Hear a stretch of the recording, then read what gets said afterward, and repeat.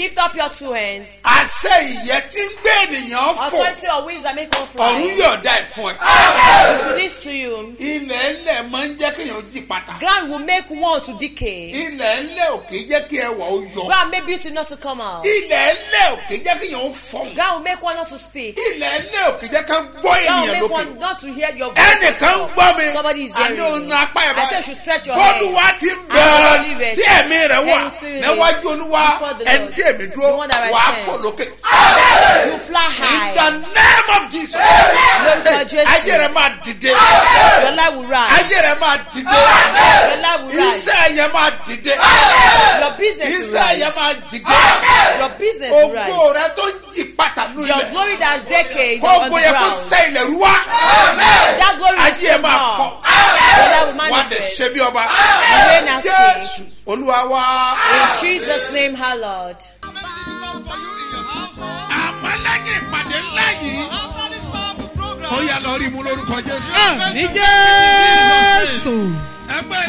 Listen to this.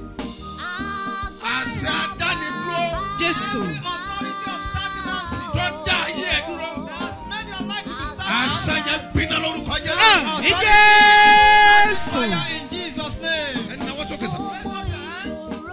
Bíbélì wípé ẹ máa gbé inú mi Jésù máa gbé inú yín Jésù tó gbé inú mi kìnìún ẹ̀yà Júdà mo dá mo fẹ́ sọ̀rọ̀ gbogbo òkú tí ń bẹ ní ibojì gbogbo iṣẹ́ tí wọ́n ti pa àwọn tí ayé fẹ́ fi ṣe ẹlẹ́yà bí wọ́n bá lè sàmì mẹ́ta ní orúkọ abátábátá mi mímọ́.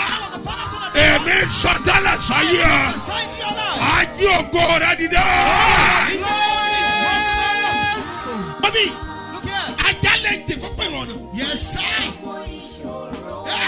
Ibi tí a gbà wá bá. Professor. Everybody yàrá. My dear God in the prayer. Yes sir. And now what about sir? Yes sir. Bí ìpàdé ìrìkú. Never sorrow. Just walk up, Bobby. Oh, yes, I wanna.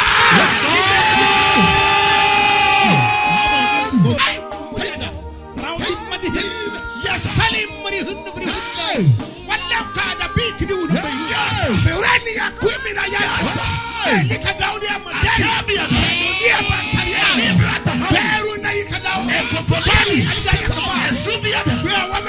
yes, sir. Torí mo wà bí lónìí, ègún májẹ̀múlẹ̀ rẹ̀ ó para. Bí ikọ̀ ni mo sọ̀rọ̀. Mo bá lè sàmì. Méje tó dẹ̀ fò sókè pẹ̀lú. Àṣẹ tí èjẹ́ lówó lè yí. Àṣẹ yẹ jáde.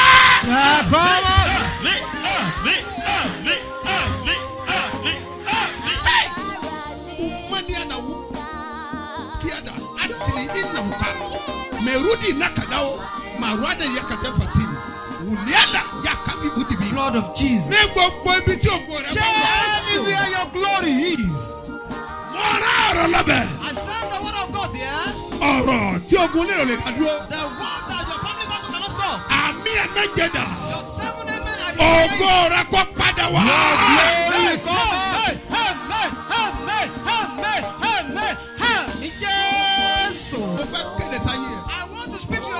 Okiki mbela gbogbo yẹn de báyìí. Everybody rise and abu mama na ye kada bọ. Asata no me jáde. Just speak with authority. Ibi tí ayé fi apamọ́ sí. Yeah, Okiki fi ọhàn. Hey, God be announcing.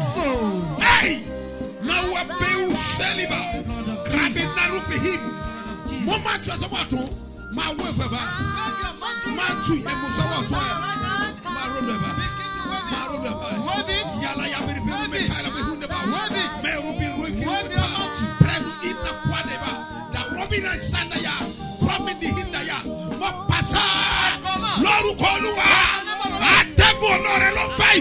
O ma fe ore rako. Hey.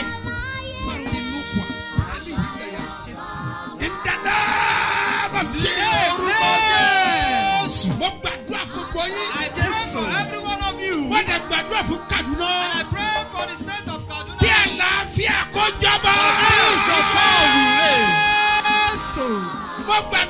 orílẹ̀-èdè Nàìjíríà. Àlàáfíà jọba. Ẹ̀nà wọ́n sà. Tó o bá ń gbẹ́rìlẹ̀ Kaduna yìí. Àbọ̀ wọ́n láti Kano. From Kano. O wọ́n láti Abuja. From Abuja. Wọ́n láti Katsina. From Katsina. Ẹ̀sẹ̀ wọ́n láti Sokoto. From Sokoto. Gbogbo bí tẹ́ ẹ ti wá síbí. Ìkádẹ̀lẹ̀ lẹ́yìn. Ó yà lọ ràn bí ọ̀rọ̀. It's a sign like a song. Báwo sọ́kẹ́? Nàìjíríà. Wọ́n máa dẹ̀rọ̀. Touchlight ẹ̀dá. Where's your touchlight? Gbé iná rẹ̀ sókè. Ní àkókò Bọ́lá Ahmed Tinubu. Rubira Ganda Yukada. How time now go rẹ̀? How time now go rẹ̀? How time now go rẹ̀? How time now go rẹ̀? How time now go rẹ̀? How time now go rẹ̀? How time now go rẹ̀? How time now go rẹ̀? Ẹ̀nà dọ́kítà tiẹ̀ sókè. Èmi kéde lórúkọ Olúwa. Ayé máa dìde. Gbogbo wálé ọ̀rọ̀ tí a dalẹ̀ lórí. Bí o bá dé sọmẹ́ lórúkọ Jésù, ó yá gbàgbára. Mo kọ̀nẹ́tì ẹ ní orúkọ ti bàbá àti ti ọmọ àti ti ẹ̀mí mọ́. Yàrá bìrìbìrì mo sọ ní yàrá bàrà bá sọ̀rọ̀ bá hàrí bá. Láyìíká bìrìbìrì wọ́n bẹ sọ̀rọ̀ yà. Máàlì ka dáadáa bá. Wàlá sí nàbìrì. Pírínà yàrá mi hà. Ó yá gbàgbára. Ayé rẹ̀ di ọ̀tún. Ó kú òlé yàrá. Lásẹ̀tọ̀ bàbá. Lásẹ̀tọ̀. Lásẹ̀tọ̀. Jésù Olúwa wa. Mo sọ àsọtẹ́lẹ̀. Ìrì ọ̀rọ̀ ó máa sọ lórí ayé ẹ̀. Ìrì òwúrọ̀ o kó máa ṣẹ lórí ayé mi. Ìrì òwúrọ̀ o. Ọ̀pọ̀lọpọ̀ bá jáde lọ, àwọn ẹni ìbùkún ló máa bá pàdé. Fọ́bí tí ẹ bá rìn sí lẹ́gbẹ̀ẹ́, ẹni tí ó máa ṣàánú yín, lórí kò Jésù, ó yẹ lọ pàdé ọ̀. Fún mi, àdúrà Mo bí kọ́ ọlọ́run aláyè. Mo sọ àsọtẹ́lẹ̀. Ìrì ọ̀rọ̀ ó máa sọ lórí ayé ẹ̀.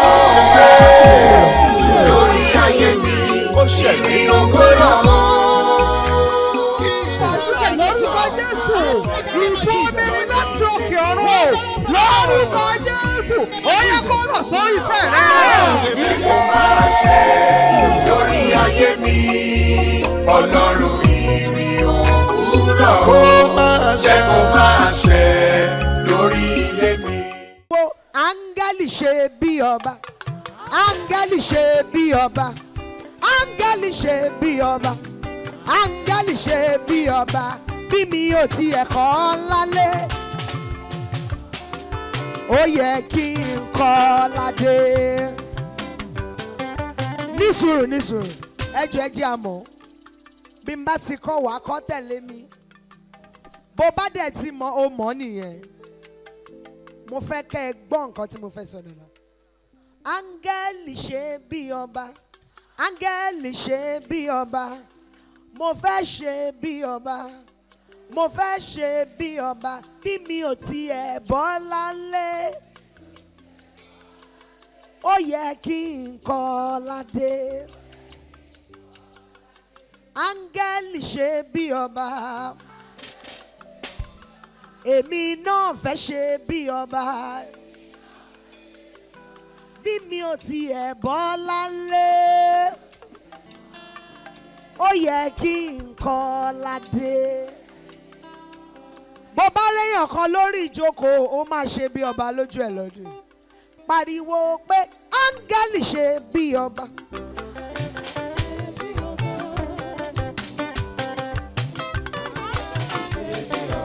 èmi náà fẹ́ ṣe bí ọba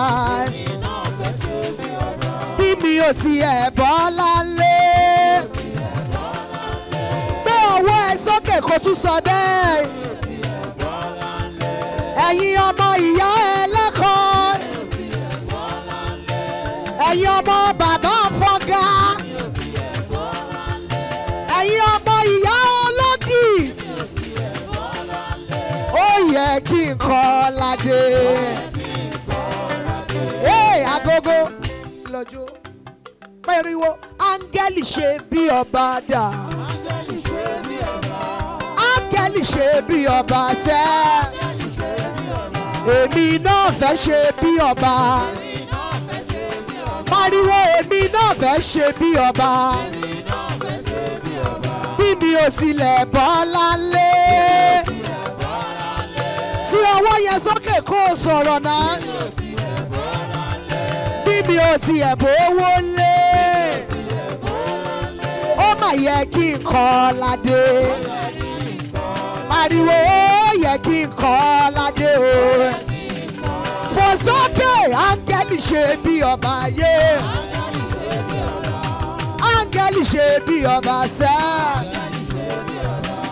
áńgẹ́lì ṣe bí ọba áńgẹ́lì ṣe bí ọba bí mi ò tilẹ̀ bọ́ lálé ṣé wọn náà bọ́ lálé ó mà yẹ kí n kọ́ ládé. Ìbànújẹ́ ni pé bàbá rẹ̀ kàn pé ìwọ tún bẹ̀rẹ̀ sí ń kọ́. Pariwo sétí èèyàn kan pé mo fẹ́ ṣe bí ọba o.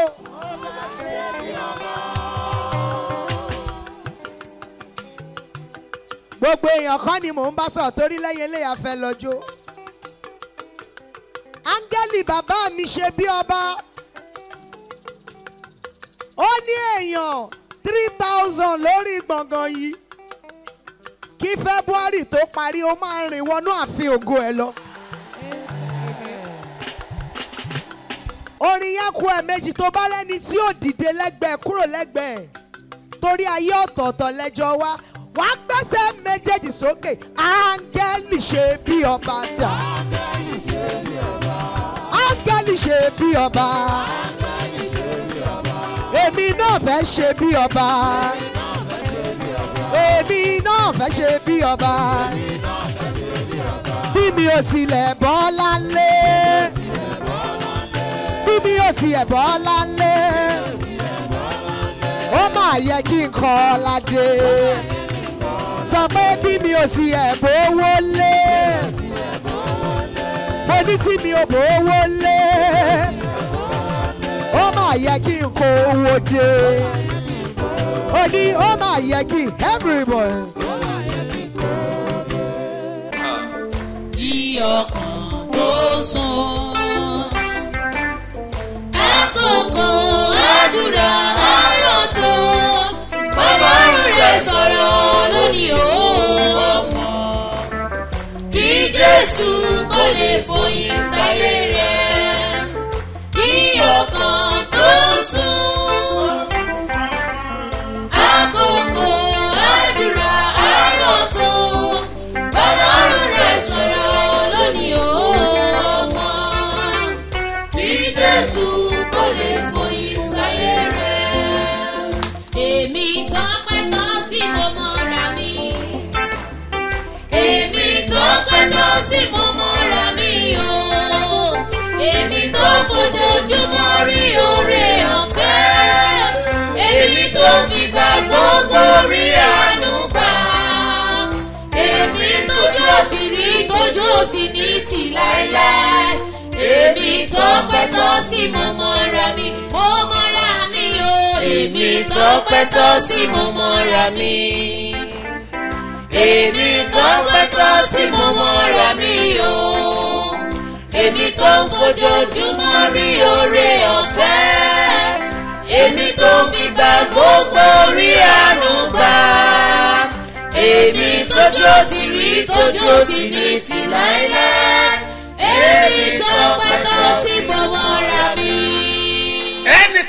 gbọ́ mi sà. Somebody is hearing me, sir. Ọwọ́ kan tí mo ń gbé ènìyàn sókè. The hand that single one ọwọ́ yẹn ṣàwárí ẹ. That hand will locate you. Mo sọ fún ọ pé I declare to you ọwọ́ lọ́wọ́ somebody's hands and somebody's leg. Lọ́mọdé fi ń dìde. That child will make ìyẹn la pè ní ìrànlọ́wọ́. That's what we call her. Olúwa ti ń bẹ tí èmi rẹ̀ wà níwájú Olúwa. Ẹni tí èmi dúró ọwọ́ àwọn olóore ó máa gbé ọwọ́ ẹ̀ sókè. Raise you up. Àwọn olùrànlọ́wọ́ yí ọ They ká. help us around Àmọ́ wọn ò fẹ́ rí ọ. but they don't want to see Àmọ́ you. lónìí But today, ọwọ́ ìrànlọ́wọ́ hand of help yẹ kó parapọ̀ will come kó down gbé ayé rẹ sókè. and lift you up. Wàá rìn wá pàdé aláàánú. You walk and meet helper. Ìtàn á dẹ̀ yí padà. Your story will change. Lọ mú ẹ̀rí ẹ̀ wá. Go for and bring your testimony. Olúwa wá. In Jesus' name, our Lord. Orúkọ mi ò yí padà. Mine never change. Apostole Is yìí your apostle. Dr. S.M.O. Mustapha J.P. Babasebioba láti ìjọ Seed of Christ Golden Church Land of Reality tólùjọ á wà ní Gbáremú Ìdíòbí Airport area ní ìlú Èkó. He's taking me to higher level. Ẹ̀yin ọmọ Ọlọ́run o. Jésù ẹni tó ń ṣiṣẹ́ agbára. Látọwọ́ apọ́sítù S.M.O. Mustapha J.P. Babasebioba. Ó fẹ́ ṣiṣẹ́ ìyanu, ìtúsílẹ̀, ìgbéga, ọ̀nà àbáyọ lọ́sẹ̀ eléyìí o. Ìwọ náà wà nírìírí iṣẹ́ agbára ẹ̀ lọ́jọ́ Sunday. Nínú ìsìn ológo, láago 8 òwúrọ̀ sí 11 àbọ̀. Wá wo bí Ọlọ́run ṣe ń tú àwọn èèyàn rẹ̀ lẹ̀. Ọjọ́ Wednesday ní ìpàdé ẹ̀dùn àbájẹ̀mú yẹn. Agbára láti ṣe bí ọba. Aago 9 òwúrọ̀ sí 12 ní. Ọ̀pọ̀ àwọn èèyàn tí ìrètí ti pín fún ní àṣẹ ti balẹ̀ o. Wọ́n ti ń dáre rẹ̀ ṣe ní gbogbo ọ̀nà. Má jẹ́ kí iṣẹ́ àmì àti ìyanu tọ̀sẹ̀ yóò fowó náà rú. Darapọ̀ mọ́ àwọn ọmọ Ọlọ́run nínú ìjọ Seed of Christ Golden Church International. Láti ọ̀rẹ́ méjì express tàbí airport road. Ẹ sọ fún ọlọ́kadà pé ọjà Orísun bá rẹ̀ lọ níbi òbí. Ẹ sọ̀kalẹ̀ ní ṣẹ́bí ọba bus stop. Àṣẹ àtàgbàdà tó máa mú ọjà bí ọba. Ó máa bàlẹ́ ọ lórúkọ Jésù. Òmìnira tí ò kì í jẹ́ kéèyàn ó dìde. The giant that make one not to rise. Tó bá wà láyìíká rẹ. If they surround you, ọ̀run wo palẹ̀ pátápátá. heaven will destroy them. Ogun tí máa ń sọ̀yàn lọ́jọ́. The battle that not one. Sí ìsàlẹ̀ tí èjì èèyàn ó dìde. That God that make one not to rise. Lórúkọ Olúwa In the name of ogun the yẹn Lord. wọlẹ̀. That battle is buried. Ọwọ́ adánidúró. End of delay. Tí ìjẹ́rìn àjò yá. That make journey not to be Àwọn fast. abánirìn. The people that work Lọ́jà yóò pé ni. that make life not to be Lórúkọ profitable. Olúwa In the name of the ọ̀run kó yà ọ́ Lord. nípa. Heaven will separate Ayé ẹ̀ you. máa fọ́. That will manifest. Wàrà ànúgbà. You obtain mercy. Jésù Olúwa wa. In Jesus' name, our Lord. Lórúkọ Olúwa. In the name of the Lord, you obtain mercy. Sọ pé màá rà ànúgbà. See, I obtain Pé mercy. màá rà ànúgbà. See, I obtain Èmi dẹ̀ máa mercy. ṣe bí ọba. And I will reign as king. Amen. Amen. Ẹ já wo ẹsẹ̀ wúrà wa. Let's take our golden verse. Nínú ìwé Luke In book of Luke, orí kẹtàdínlógún chapter 17, ẹsẹ̀ kẹta. verse 3. Ìwé Luke Luke, orí chapter kẹtàdínlógún 17, ẹsẹ̀ kẹta. verse 3. Wí báyìí pé It says thus. ẹ wí tẹ̀lé mi. Say after me. Ẹ máa kíyèsí ara yín. Ẹ máa kíyèsí ara Take yín. heed to yourself. Bí arákùnrin rẹ bá ṣẹ̀. Bí arákùnrin rẹ If bá thy brother Bá ṣẹ̀. trespass wí. against thee, Báwí. rebuke Bí ó him. bá sì ronúpìwàdà. Bí ó bá sì ronú And if he kúwàdà. repents, Dáríjì. Dáríjì. forgive him. Lẹ́ẹ̀kan sí. One more time. Ẹ máa kíyèsí ara yín. Ẹ máa kíyèsí ara Take heed to yín. yourselves. Bí arákùnrin rẹ bá ṣẹ̀. Bí If thy arákùnrin brother rẹ bá trespass ṣẹ̀. against thee, Bá wí. Báwí. rebuke Bí ó him. bá sì ronúpìwàdà. Bí ó bá sì And ronú if he kúwàdà. repents, Dáríjì. Dáríjì. forgive him. Àjọ kápọ̀ báyìí. We'll read together now. 1, 2, go. Ẹ máa kíyèsí ara yín. If Bí thy brother arákùnrin trespass rẹ bá against thee, ṣẹ̀. Bá rebuke wí. him. Bí And ó if bá he sì repents, ronúpìwàdà. Dáríjì. forgive him. Ọgbàdúrà. I pray. Ẹ̀mí tí máa ń dáríjì. The spirit ènìyàn. of forgiveness. Ẹ̀mí tí máa ń fojú fo The ọ̀rọ̀. spirit to overlook words. Ẹ̀mí tí mójú kúrò lára The nǹkan. need to overlook something. Lórúkọ In the Jésù name of ọ̀run Jesus. yọ̀dá. Heaven will release to you in Jesus' Gbogbo ọlọ́jọ́ bí òní. name. Also the brother celebrate. Oníwọ́dí anniversary. Who celebrates wedding anniversary? Lórúkọ Olúwa. In the name of the Lord. Aláàánú rẹ. Your helper. Ó máa rántí rẹ lónìí. Remember you to them. Wọ́n máa dùn nínú lónìí. They make you happy today. Ẹ̀bùn tó ọgbà yóò The gbà gift you lónìí. never received before you receive Ọlọ́run á today. yà ọ́ lẹ́nu. God will surprise Ayé you. rẹ̀ á dìde. That will Ìgbéyàwó rise. rẹ̀ á nítumọ̀. Your marriage will be Ilé rẹ̀ ò ní meaningful. dàrú. Your home will not Happy scatter. birthday Ẹ̀kọ́ ayọ̀ ṣùgbọ́n and bí. happy wedding Ẹ̀sìnkọ́ anniversary. ẹ̀gbéyàwó. Lórúkọ In Olúwa the name of the ó Lord. máa rí àánú gbà. You obtain mercy. Sọ pé màá rà àánú gbà. Say how you obtain Sọ mercy. pé màá rà àánú gbà. Say how you obtain Lórúkọ mercy. Olúwa tó In the dáyé name of àti the Lord ọ̀run. that created the Àánú heaven and Ọlọ́run earth. àtagbára. The mercy and power of Àṣẹ God. àti ọ̀run wá. The divine Ó máa authority. bí ayé rẹ̀ wò. This is your Adé life. ṣe bí ọba. You reign as king. Jésù Olúwa wa. In Jesus' name, my Lord. Now, a máa wo ìwé Luke. We check the book of Luke chapter 16. Verse 19. Lọ sí sílẹ̀. Open it. Mo fẹ́ kí wọ́n náà fúnra rẹ̀. I want you yourself to read it. Sórí ìgbé ayé tí a wà yìí. You see the lifestyle we have. Ohun kan. Something. Tí ìwọ pàápàá bá fẹ́ràn. That you too love or cherish. One thing that you cherish. Ní ó kan àyà in your heart. Ọlọ́run sábà máa ń sáyé. God always sign it. Bẹ́ẹ̀ni. Yeah. Ọlọ́run sábà máa ń sáyé. God always sign it. Torí pé ènìyàn máa wojú. Man will see the heart. And God will see the heart. Àdúrà dára púpọ̀. Prayer is so good. Ṣùgbọ́n ẹgbọ́n mi sà. Listen, sir. Ohun tí ènìyàn bá fẹ́. Whatsoever a man will propose is rally maternity. Mo pàṣẹ lórúkọ Olúwa. I decree the name of Jesus. Èròǹgbà ọkàn rẹ fún ayọ̀. Your mindset of joy. Ó máa wá sí ìmúṣẹ. Will be fulfilled. Gbọ́n mi sà. Listen, sir. Wọ́n kò mọ ilé ìsọ̀kan. I want to know this one. Ní ọ̀la Sunday. Tomorrow Sunday. Very important. Ó ṣe pàtàkì. Olúwa sọ fún mi The Lord told me that. Kí gbogbo èèyàn pátá. Everybody. Ó wà ní àwẹ̀ àtàdúrà. Should be in fasting and prayer. Olúwa wí pé. The Lord said. Kí gbogbo ènìyàn. Everybody. Ó wà nínú àwẹ̀. Àti àdúrà. Should be in fasting and prayer on Sunday. I can't do without taking tea on. Don't drink tea tomorrow. I beg you in the name of God. If it's not that it's not recommended that your doctor inform you not to fast. If it's your doctor or physician that told you there is nothing we can do with that. But you yourself that like to take tea or eat or take breakfast. Maybe tomorrow fast. It's very important. The Lord told me. By everybody that he wants to intervene in Nigeria's situation. Thus says the Father. He wants to intervene. That's first thing. Secondly, the Lord gave me a prayer point that we will pray tomorrow. That pertains to everyone. There is nobody that is not pertaining. Is everything we can disclose on here? All my pastors are knowing about this. Yes. All my pastors, they know about this. For this reason, individual, if you know that you want to partake, this one is for everybody. I pinch yourself in water and read Psalm 4 on it. You bring it to church. Yes, it's very important. We are here to say the Lord. Write it down. Stretch your hands. In the name of the Lord.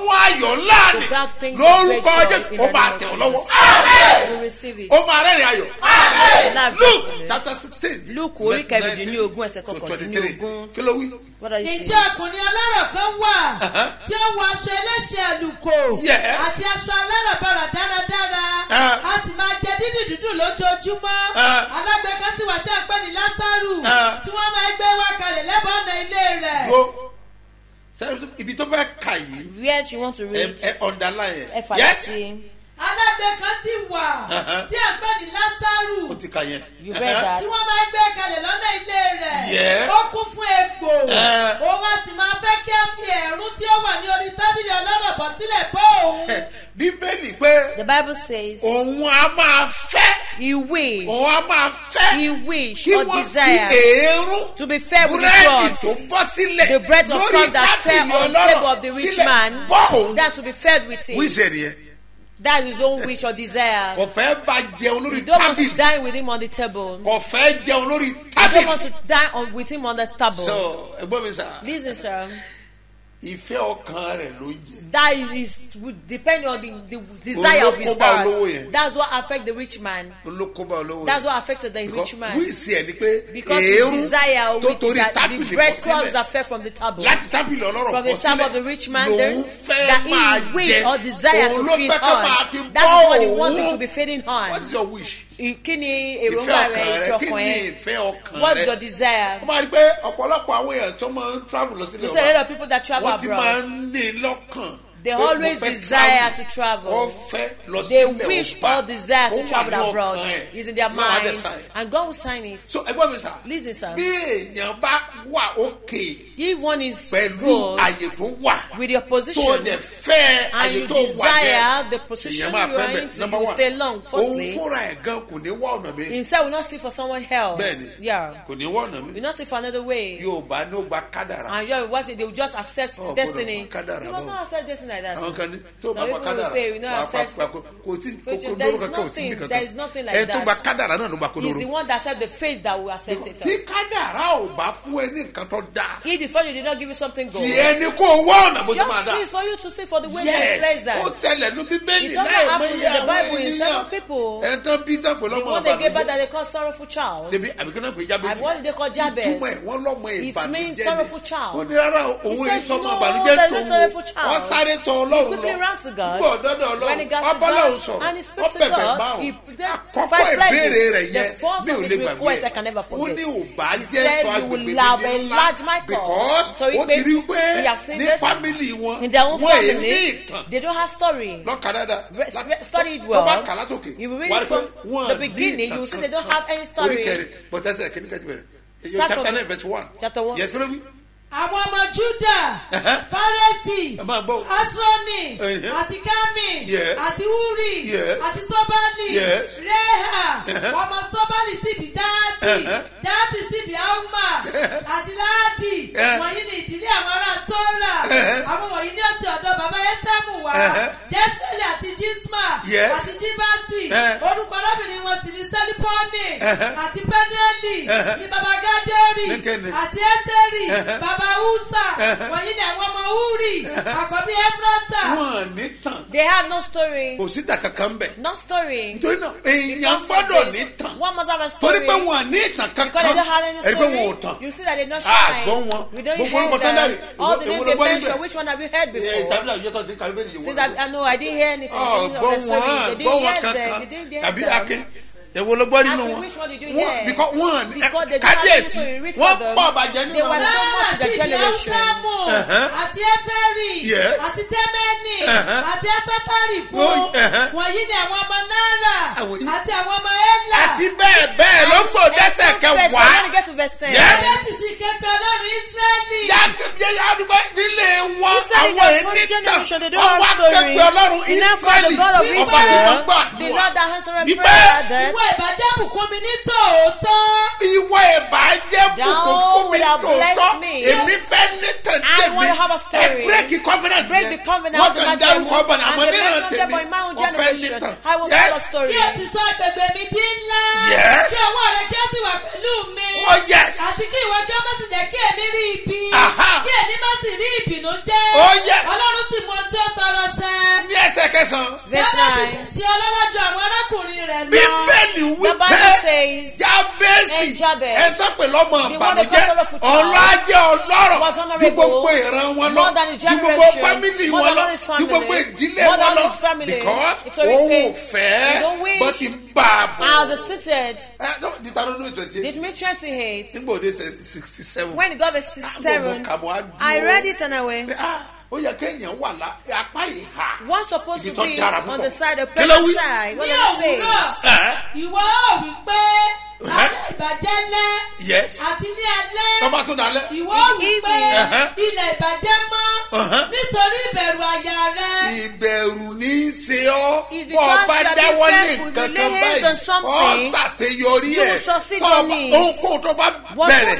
Tọ́ba ti bẹ̀rù. Once you are afraid, you destroy it from the beginning. Because of fear, you destroy things. Àárọ̀. In the day, night, in the morning, and the time is ọjọ́ bá ti sòtọ́ yìí àgbàdénù àwọn ẹlẹgbẹ́ rẹ overtake your mates want ọdẹ to lajú sílẹ̀ sílẹ̀ and you look ọ̀rí straight kankan tó lè you couldn't see ṣe something kò that you tiẹ̀ lè can dánú do rò you fún can't ara see for rẹ yourself kò tiẹ̀ rẹ tó lè lé ara rẹ mọ́ that you can òun ẹ̀ tó connect you are seeking for the person that will connect you with yourself. In the name of Jesus. Lórúkọ Olúwa èmi máa dìde. I will rise. I will rise in the name of Jesus. Oh my God. No call just mo ní wàá dìde. You will rise. Èyí ò gbọ́dọ̀ ṣáàjò kó sá. One must not just sit and be looking. Mọ̀nẹ́rù tó dára. Have good thoughts. Bẹ́ẹ̀rù rẹ ò bá ti dára. You don't have good mindset. That means you don't have good thoughts for yourself. You have a good mindset and let your whole story change. If your parent doesn't have a story, you must have a story. You are the one that will determine that my spirit. I will make you to have a story and begar your name. You must not be the last that they use. In the name of Jesus. In the name of Jesus. You will rise. eyes. Raise up your hands up to the Lord. Raise it to the Lord. Raise it up to the Lord. Call the name of Jesus. And Holy Spirit. Lord, let my hand work and succeed. Don't let me fail. Holy Spirit.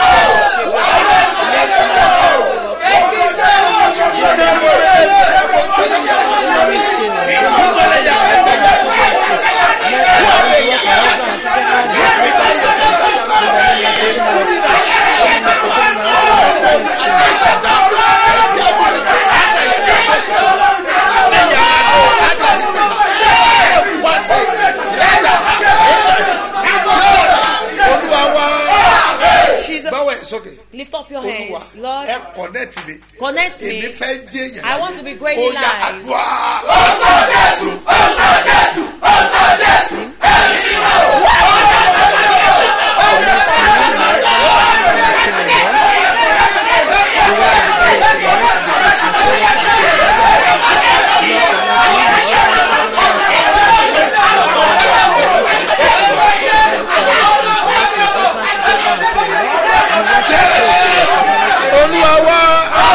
Jesus' name, our Lord.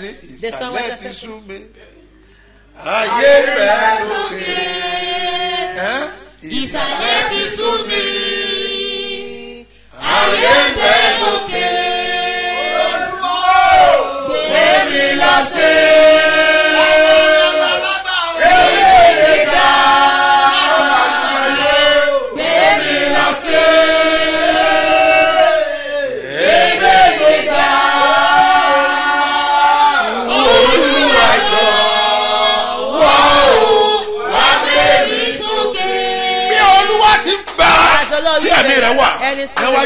before the Lord,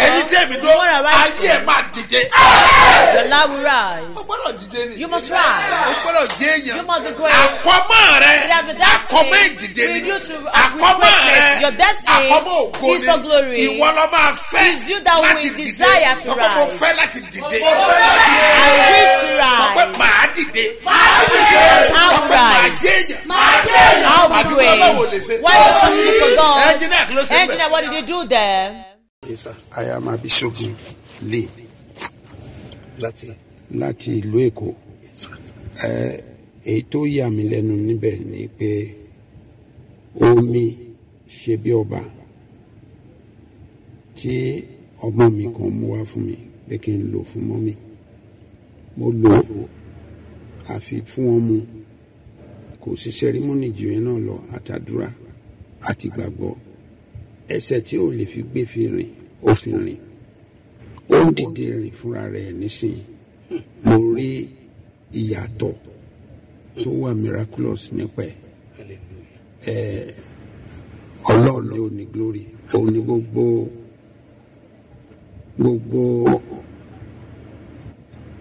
ẹ̀rí tí mò ń jẹ́ yìí is to the glory of God.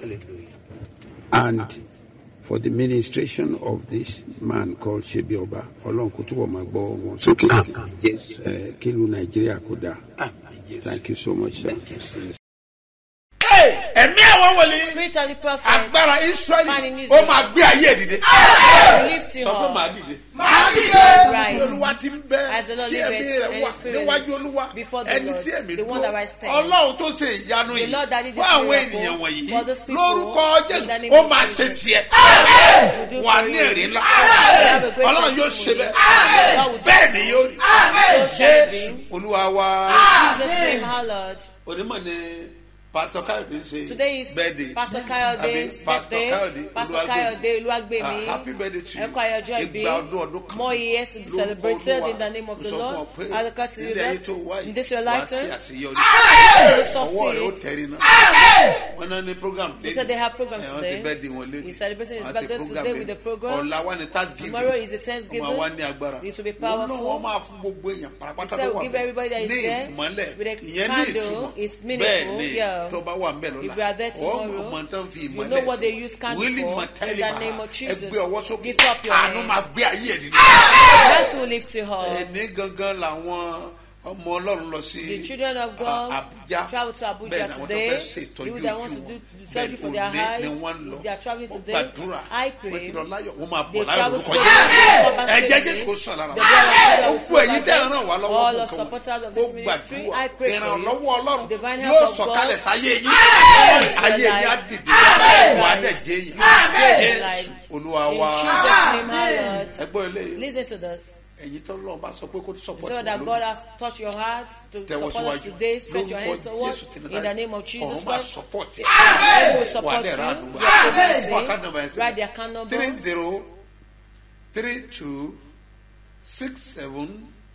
3032670285. Yet again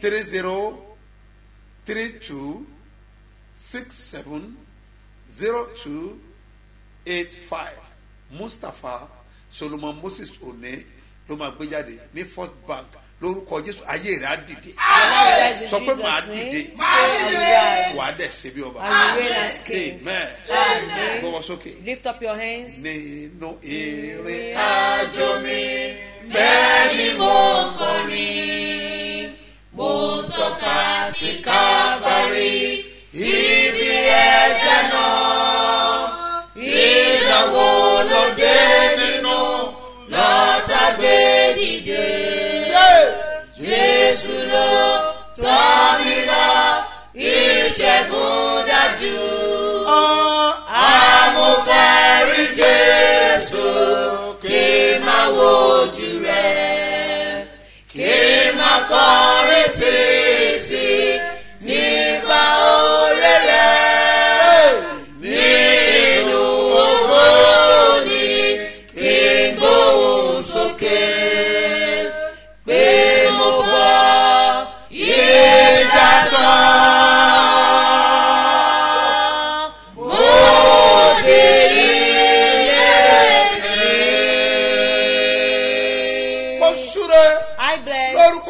In the name of the Lord, the mercy of God and His power,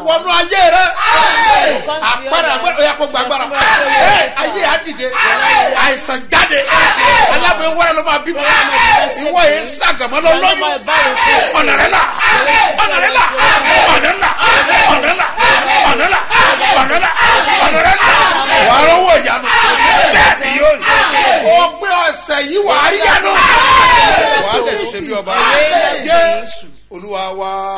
in Jesus' name, our Lord. Praise somebody. I'll show that I am next to testify. He's taking me to higher level.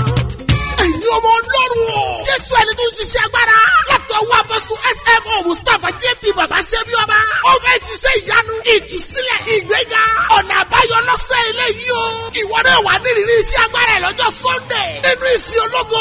Láago 8 òwúrọ̀ sí 11 àbọ̀. Wá wo bí Ọlọ́run ṣe ń tú àwọn èèyàn rẹ̀ lẹ̀. Ọjọ́ Wednesday ní ìpàdé ẹ̀tọ́ àbájẹ̀mú yẹn. Agbára láti ṣe bí ọba.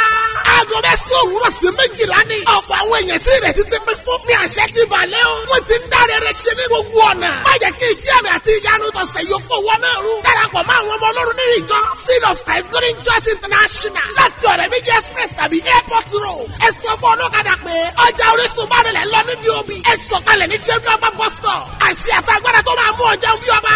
Ó máa bàlẹ́ olórúkọ Jésù.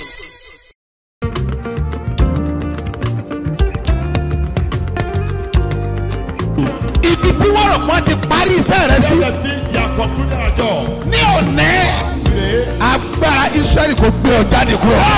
Jésù.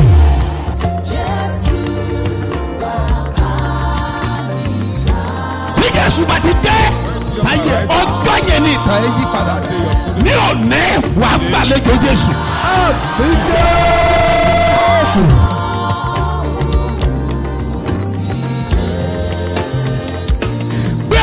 Sókè. Àní ogun tí ń fi àkókò rẹ̀ ṣòfò. Jésù tí olóore fi gbàgbé ẹ̀. Ogun yẹn ṣọ́. Jésù.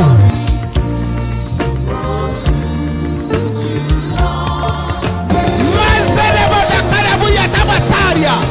Pọ́ọ̀ríà dàmọ́lẹ̀ kẹ́dọ̀ ọ̀ṣà. Wàtúrì bí nùkà pọ́ọ̀ríà. Kọ́ọ̀bà látàbà. Sẹ́ríà gbogbo ogun tí fi àkókò rẹ̀ ṣòfò lórúkọ Jésù ogun yẹn wọlé. Ogun tó jà bàbá ẹ̀, ogun tó jà ìyá ẹ̀, wọ́n lè fàkókò wọn ṣòfò, wọ́n lè tún fara hàn ní ayé rẹ̀. Èmi dúró bí ìwòlí ọlọ́run àlàyé. Mo sọ̀rọ̀ bí ọ̀kan náà àwọn àpòstélì tí a fi iṣẹ́ ìran lórúkọ Jésù. Wọ́n pa á ní àṣẹ. Ogun yẹn kó fi lẹ́dàá.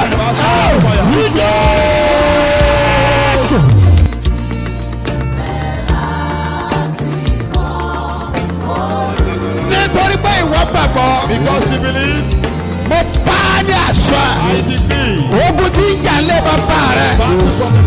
Ogun tí ń jà lé màmá rẹ̀. Ogun tí ń jogún níbẹ̀ yẹn. Ẹ fi iná dáná.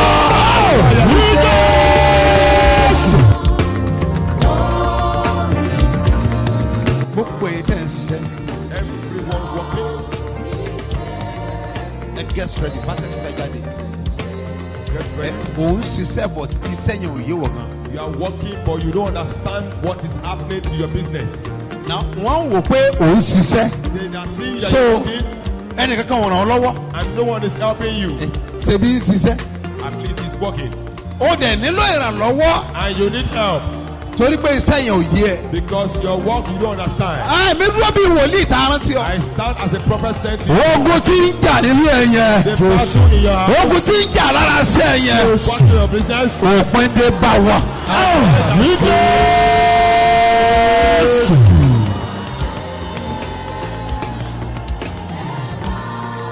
Paeli gasanda. Teli indaga. Okoroko bali indanu. Wetala vadukin. Solia lautambe e. Brafaha. Ogun alágbèdá lórí iṣẹ́. The battle of darkness in your life. Ó yá para.